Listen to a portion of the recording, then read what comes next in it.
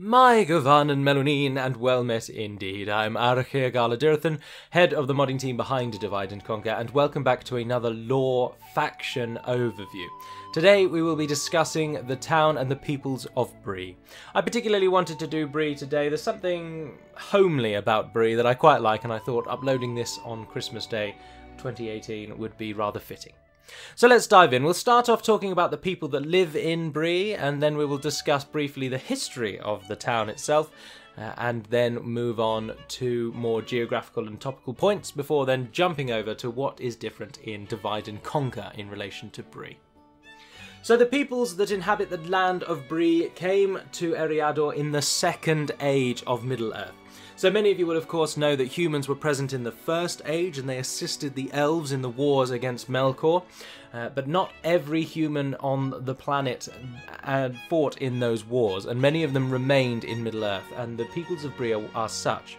However, they did not found Bree back when humans awoke, and the men of Bree are close kin to the Dunlendings and the middlemen of Ened Wythe.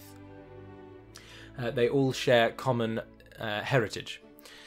So, as I say, in the Second Age, Bree is founded by peoples coming north from Ened Wythe and from Dunland, and they found the town atop a small hill known as Bree Hill, which is where the town then takes its name.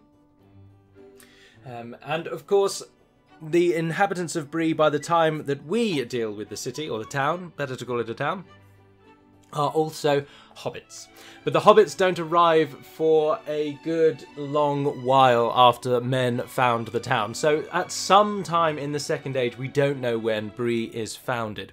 But then jumping considerably further forward, likely at least 1,500 years, if not more, or certainly more, probably around 2,500 years, Bree exists as a simple mannish town. But then, of course, the hobbits on their migration from the east, from starting in the Gladden Fields and then through to Dunland and then on to finally settle in Bree. So hobbits come to live there as well. And by the time of the Third Age, the hobbits and the humans coexist quite happily indeed. But we don't know if there's any troubles in their past whatsoever, but they certainly are peaceful and prosperous by the time of the Third Age. So those are the peoples that live in Bree. Now the town itself doesn't really feature in the histories much at all, even though it lies on a particularly important crossroads between the Great East Road that runs from the Grey Havens all the way through Bree, over the mountains and on then to Dale.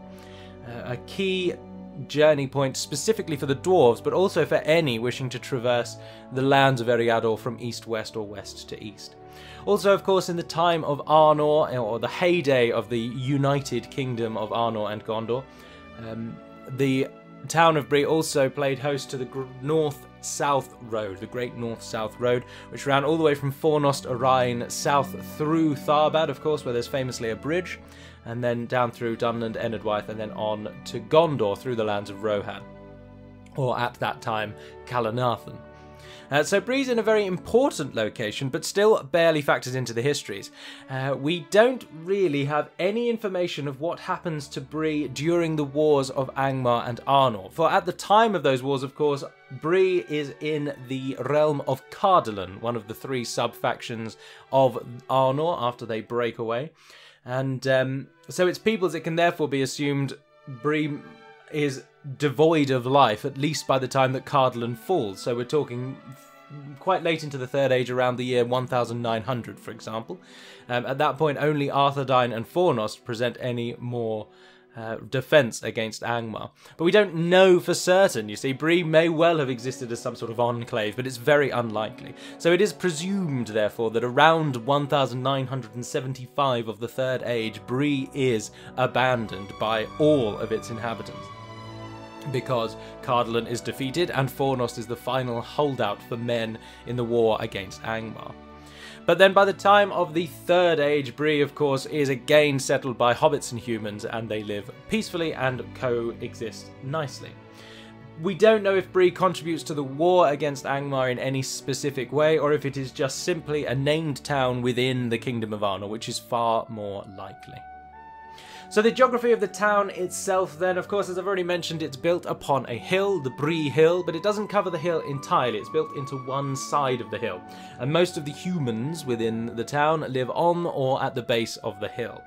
Then the town is protected rather Britishly, if you will, for want of a much better word, by a large hedge. And there's a hedge and a deep ditch that they use to defend the town against any would-be attackers. And there are 2 gates within this hedge that allow you into the town itself, and they have watch posts on the gates. So it's a very simple town by the Third Age. There's no walls, there's no armed militia, there's nothing really. It's a very simple town that at once was a very strong and large economic centre owing to its important location. But by the time of the Third Age and the fall of Arnor and the fall of the Great North Road becoming the Greenway and laying mostly abandoned, Bree loses much of its importance.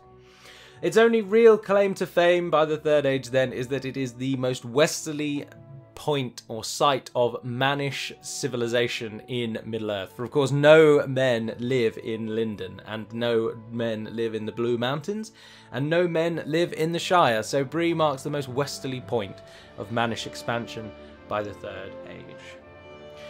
And as small and as short as this section has been, I'm afraid that is pretty much everything to say about Bree.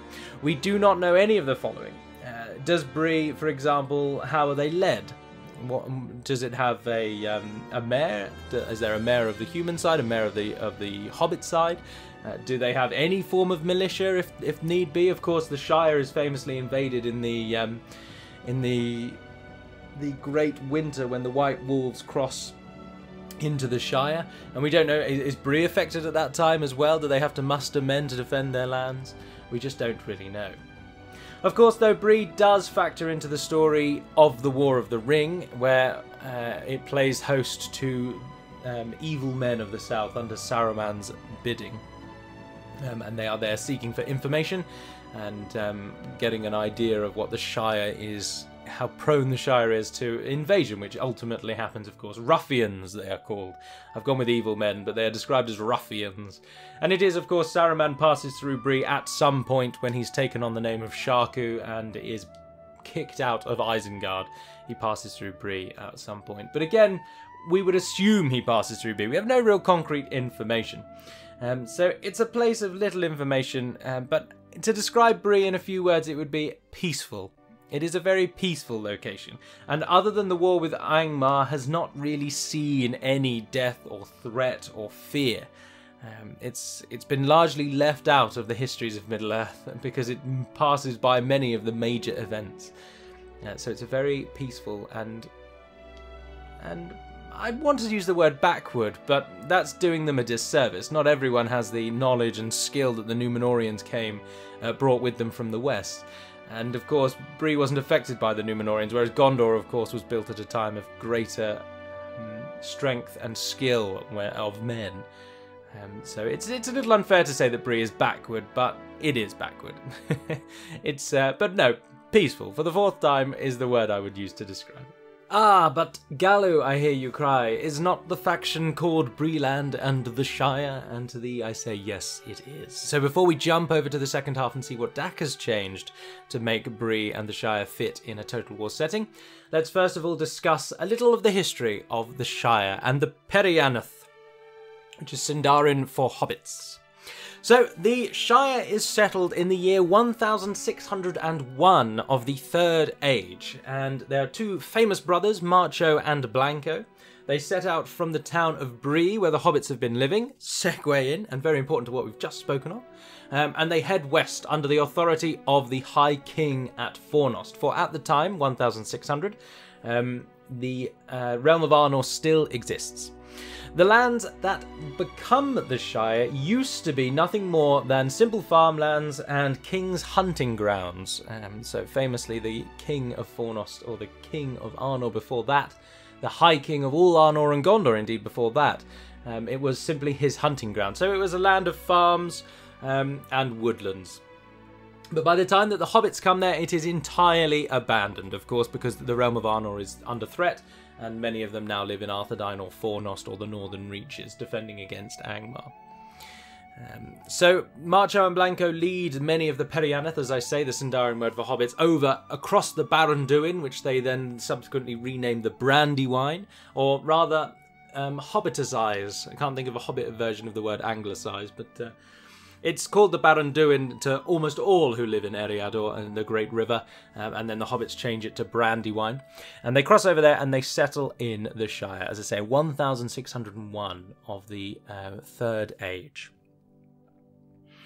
The next real event that affects the Shire, though, they do, it is said, contribute towards the war against Angmar, in that they send a company of stout bowmen to Arthedain and then Fornost to assist, but there's no real, there's a note somewhere where it says that the humans don't actually ever make mention that the hobbits came to assist them, so it may well be that the hobbits just like to tell everyone that they sent assistance in the war against Angmar, because there's no one left alive to fact check them, so they just get away with it.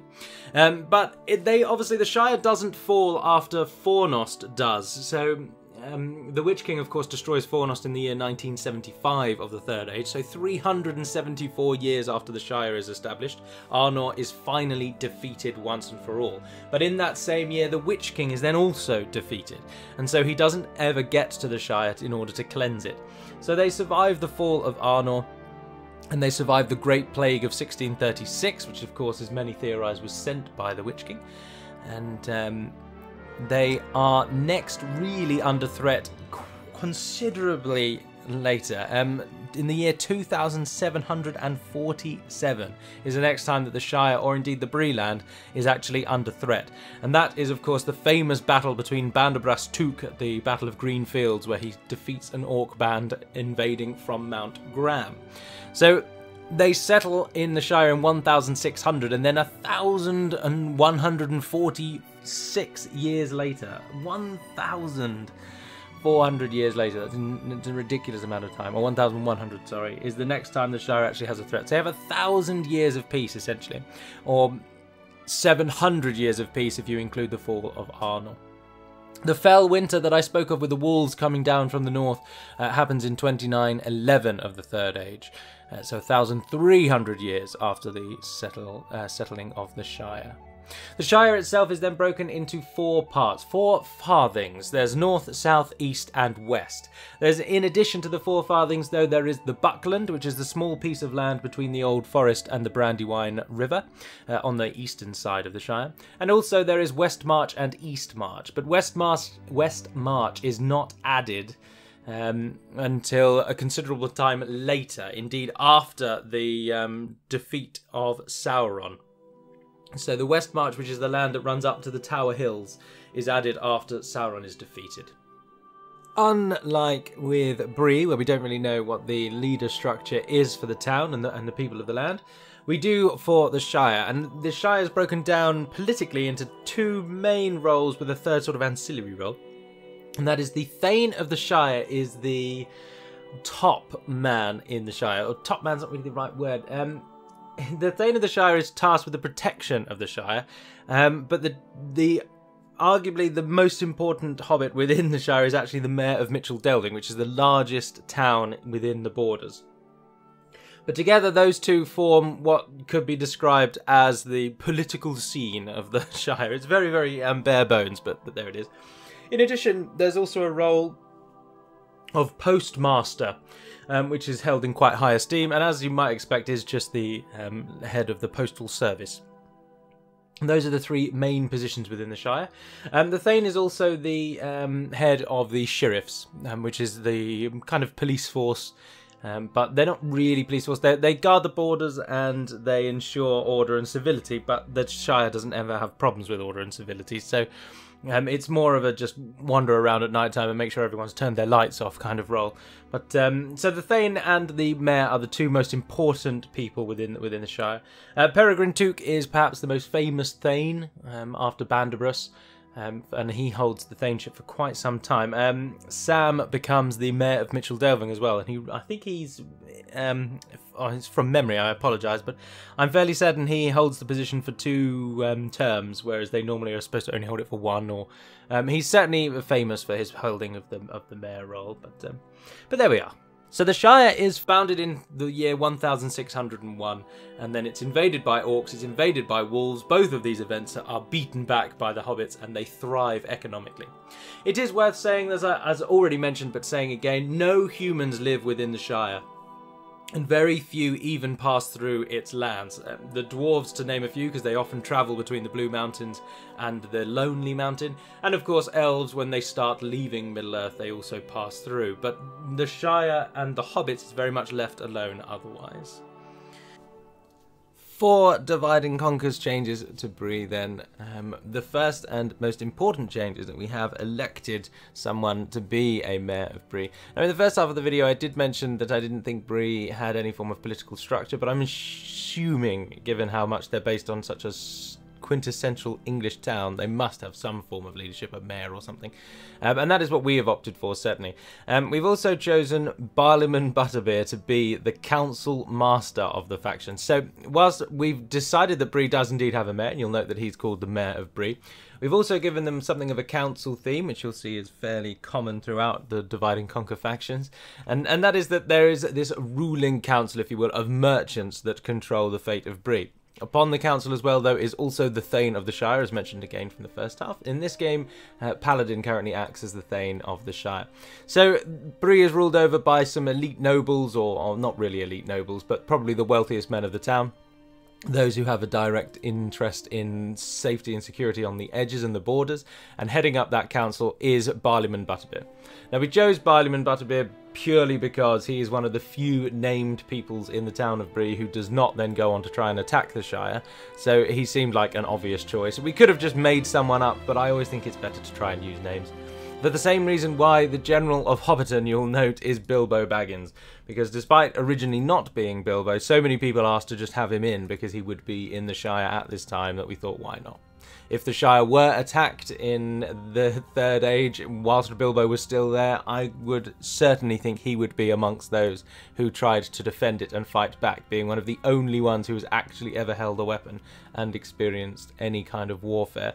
So it does stand to reason that Bilbo would try and defend the Shire. And that is, of course, the scenario in Divide and Conquer. We're taking these sleepy peoples who have never really known fear or war, and we are thrusting them into a total war setting. So certain things have to change. So Barliman Butterbeer heads up the council, and the faction heir is known as the councilman. So the leader of the faction heads the council, and the heir is chosen from amongst the council's number. But that's really the only significant change we have for Bree. The town itself remains as it is, much built atop a hill, and even the battle map represents the map description of Bree, save for we can't use hedges, obviously, so it has to have a wooden wall. And of course, the Shire being militarised is another feature, with various Shire units, which wouldn't be in the books, in truth. Of course, in the scouring of the Shire, the hobbits do rise up against the ruffians and do fight back. But they're fighting back with just whatever they can get their hands on. They're not organised militia. They are just picking up, some of them fighting with just walking sticks. So, and of course their weapon of choice really are ranged weapons, because they don't have the strength in melee to beat humans. So they have to kill them before they reach them. So the Shire being militarised is a major detraction from the book. But other than that, Bree stays very much the same.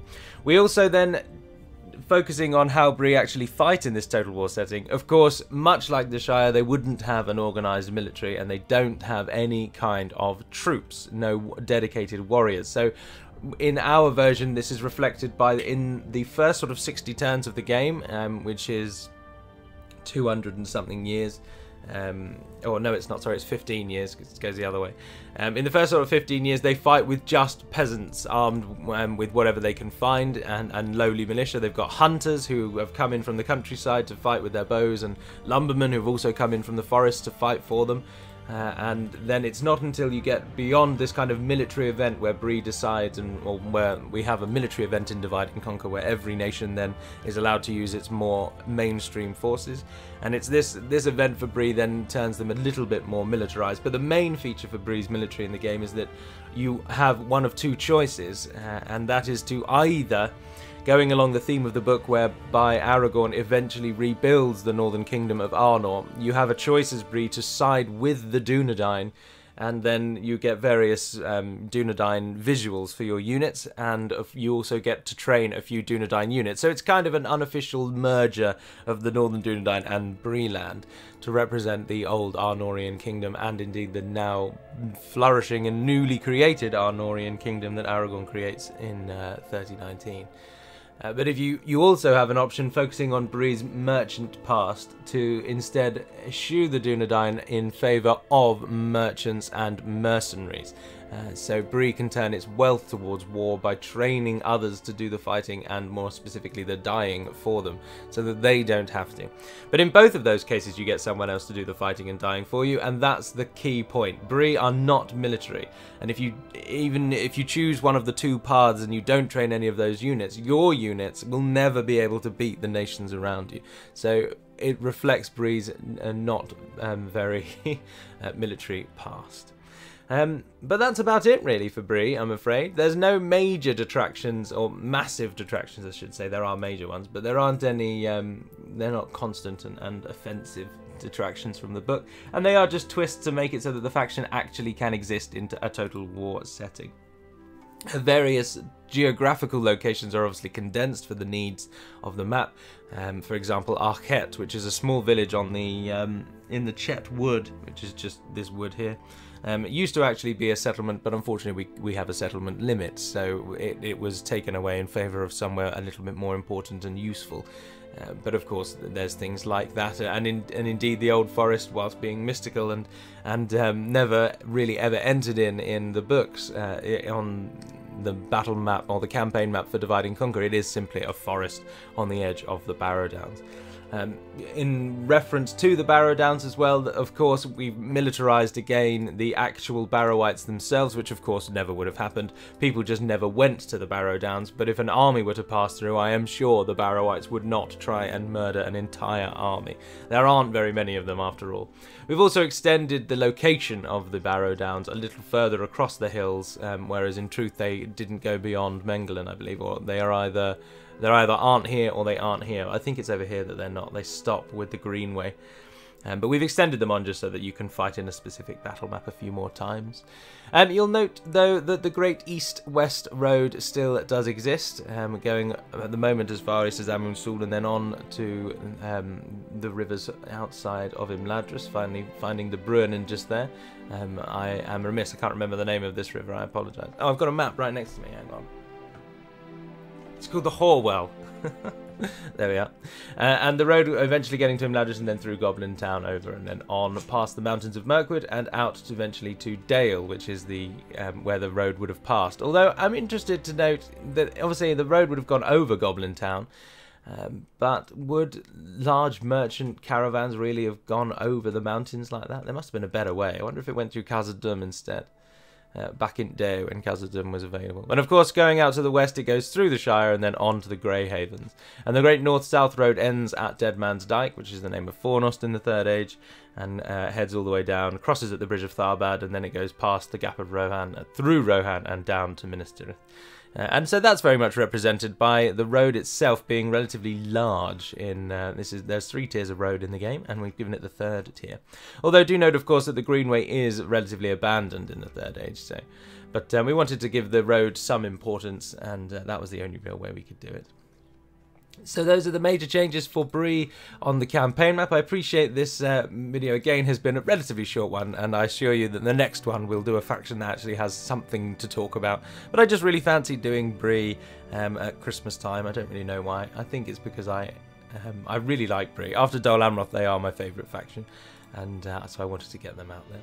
But if you've got any questions or comments, or indeed you wish to tell me that I said something wrong, then please do it constructively and pop it in the comments down below, and I'll read it when I get a chance and respond to those that I can. But until we speak again, dear friends, Navar Naden Peremat Melonin, and if you indeed celebrate Christmas, then Merry Christmas. And if you just enjoy having a week off work, then enjoy having your week off work. But until we speak again, farewell.